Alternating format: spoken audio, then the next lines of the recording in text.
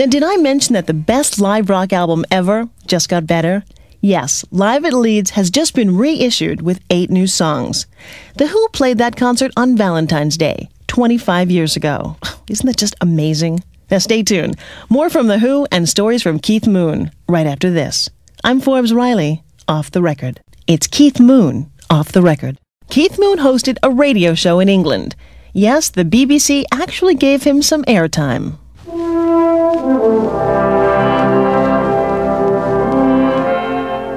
Once again, the sun rises over the passionate prairie, and old Mother Nature spreads the colors of her paint box before our eyes, as she has done throughout the countless millions of years since before man walked this earth.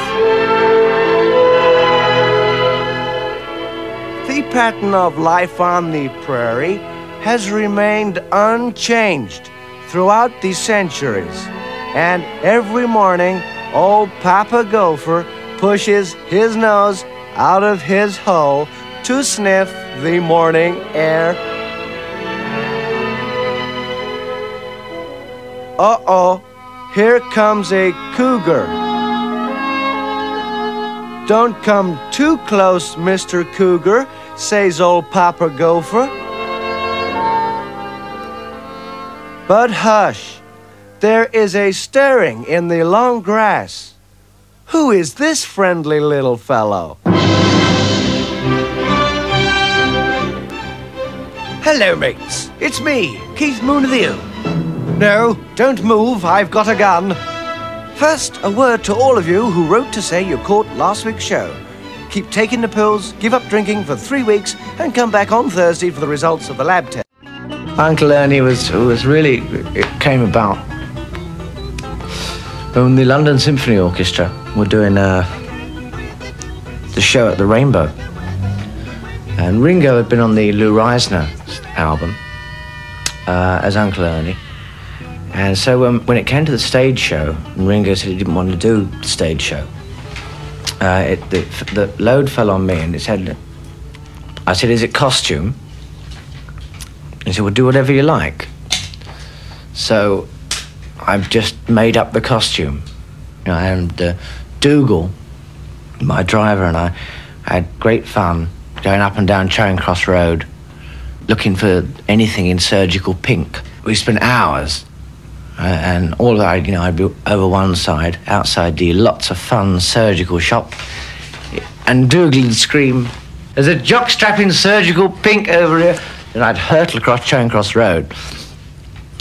And eventually, we had this mountain of surgical pink material, which we used for the Rainbow, and I kept it for Australia. And when I was in Australia, we did the concert. We did 2 concerts there, and it was set in the place the Australians describe it like a jewel set in the middle of a park. An absolutely wonderful, and it's this awful sort of race course in the middle of a load of fields, it's like, a jewel in a wonderful setting, and it's right carsy, right, stuck in a mud flat. So we're out there, we've got 2 shows to do. I'm dressed up in surgical pink underneath this raincoat. Now, halfway through we did the 2 performances. I did the 1 show, and we had a break of half an hour while the audience were going out and the new lot coming in. I'd steamed out. The caravans where we were changing, and the caravans were parked near the ticket place, and I was going across, and I was running across all these mud flats, and the raincoat came open, revealing all this surgical pink underwear, and I was arrested by the Melbourne police as a pervert. And I kept trying to tell them, I said, well, this isn't, it's not really my street clothes. None of them wanted to touch me. Covered in mud and filth, and horrid, totally horrid. So they took me to the police van, and they had to send for the producer of the show to bail me out, you know, to say that this was a stage costume and that this is not how he normally dresses. Because when I came out in what I usually wear, I was very nearly arrested again. His enthusiasm for life, for conversation and lusty drinking is well over my limit. And so in order to be with him and be good company for Keith, you've both got to go halfway. In other words, he's got to calm down a bit and you've got to freak out a bit. The great thing about somebody like Keith, you see, is that he happens to be incredibly funny. I mean, he's incredibly entertaining bloke. So, I mean, you're never bored when you're with him, and so you never consequently think of the fact that, well, you know, maybe I don't really feel comfortable. I mean, I'm sure that a lot of people don't feel at ease with Keith Moon. But then on the other hand, he doesn't try to make people feel at ease.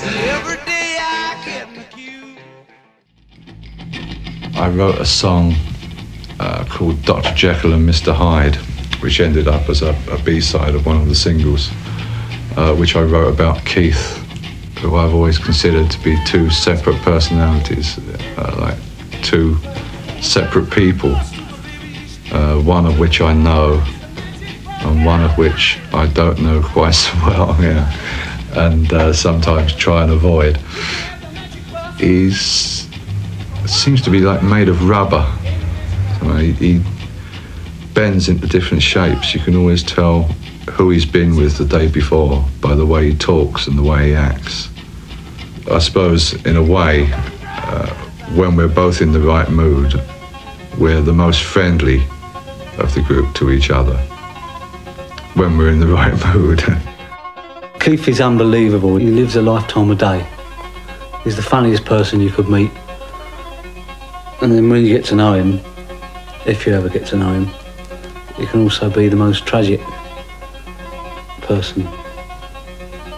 He's the most eccentric, the most generous, also probably the most selfish, in a way that only probably the Who would know about.